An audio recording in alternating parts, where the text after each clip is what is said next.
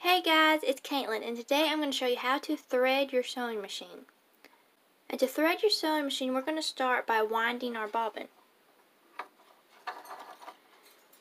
We follow along on the dotted line so we can wind our bobbin.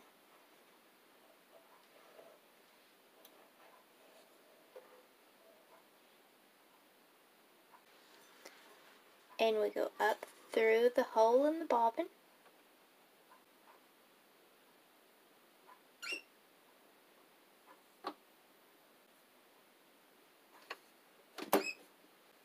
We start winding.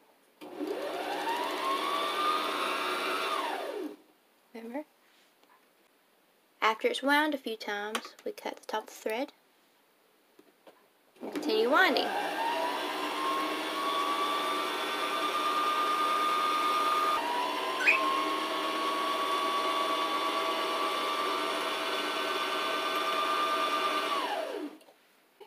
And after we've got as much thread as we need, we just slide it back over,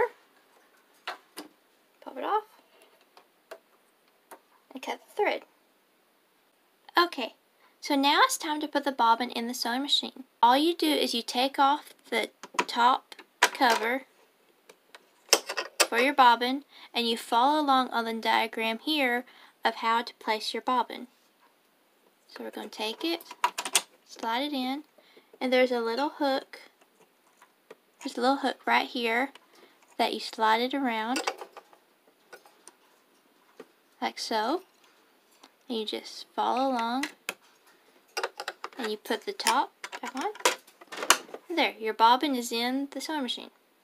After we've wound our bobbin and put it in the sewing machine, now we are going to follow along on the solid line to thread the machine down to the needle.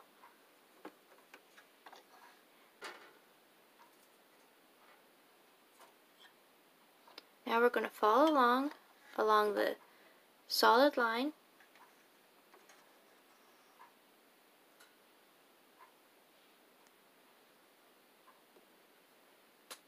Right here you'll see there's a little hook, and then what we do is we go around and we put the thread around that hook and we go down to the needle. This sewing machine right here has a threader so you can thread the needle. Some sewing machines don't, so you have to thread it by hand. But with this one, you just slide the thread under the hook back there, pull this down, wrap it around, push back, and then there's a little hook that goes through the eye of the needle that you just hook your thread on and pull through, and there you have it.